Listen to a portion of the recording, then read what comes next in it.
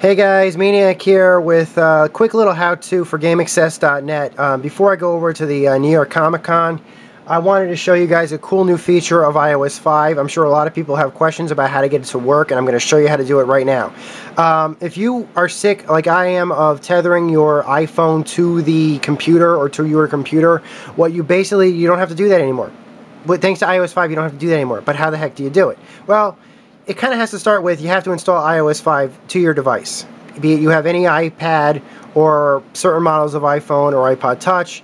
Once you have iOS 5 installed, which is available today, sync it to your most recent version of iTunes. This is iTunes version 10.5. What you have to do is make sure that when you have your iPhone devices tab selected, or your iPod Touch, iPad, whatever, and you already have version 5 installed, you have to select sync that. You have to have that little option, sync this iPhone over Wi-Fi, enabled, and you have to currently sync that over. So I'm going to do that right now.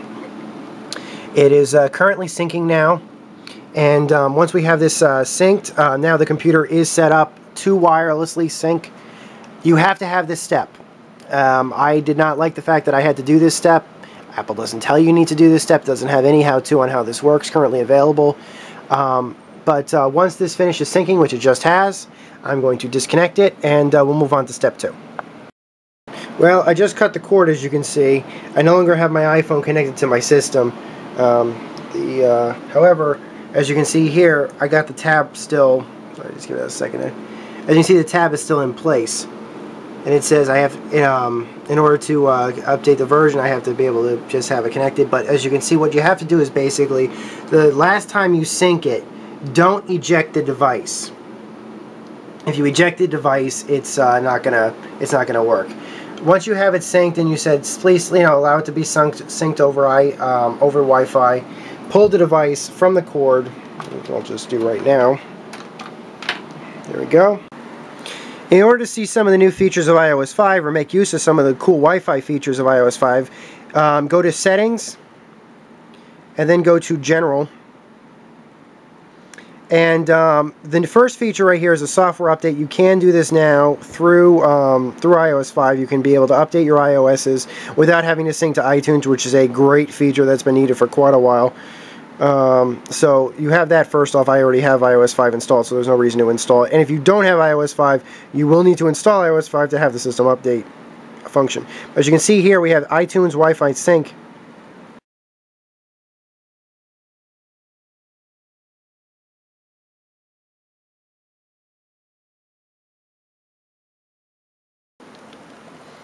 I now have it connected to a completely different spot. There is no internet connection there other than the Wi-Fi. There's no computer connection there other than the Wi-Fi connection.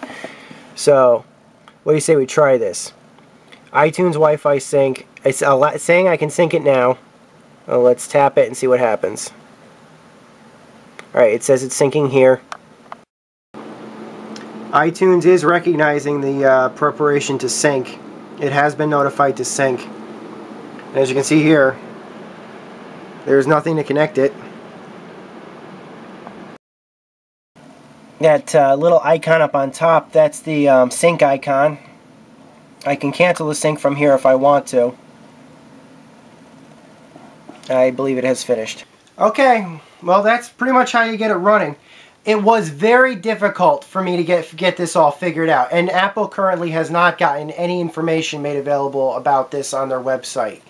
That's as of yet. Plus, there's no instructions available. That's why I wanted to shoot this video. It took me a while to figure out how this all worked. Most of the hard work was probably done in the beta, but of course, normal people like you and me just don't have access to the beta and weren't given access to the beta, so we were basically left to our own to figure out how this thing worked. And I just didn't like that.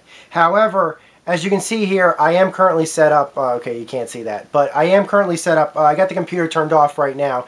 I decided, is this thing still going to work after I put in, like, let's say, shut off iTunes, or now that I got it working, what if I shut off the computer and turn it back on? Is it going to keep those settings? According to the iPhone, it is. At least it has. It currently says that my computer is now ready for it after what I did to it. Now, the trick is to remember, when you do sync the computer and you allow Wi-Fi syncing, to pull the cord But don't disconnect the device. That will screw up iTunes if you do. Wait a few seconds before the initial sync. Otherwise, it probably will stay grayed out. And then you should be able to rock and roll from then on. Make sure, just in case, I don't know exactly what the stability of the program is. It took me a while to get it to work. I don't really like, it wasn't as smooth as the beta guy says it was going to be. At least not for me. It took me forever to get the sync now option to not gray out. But it looks like it was basically just, I didn't know, you know, you have to pull the cord, but don't disconnect the device. If you disconnect the device, it gets mad. So there's your basic, that's how you do it. That's what it's supposed to have been done. Hopefully this helped a lot of you guys out. I know doing this has helped me out quite a bit. So this is Maniac with GameAccess.net. Enjoy iOS 5. See you at Comic-Con. Over and out.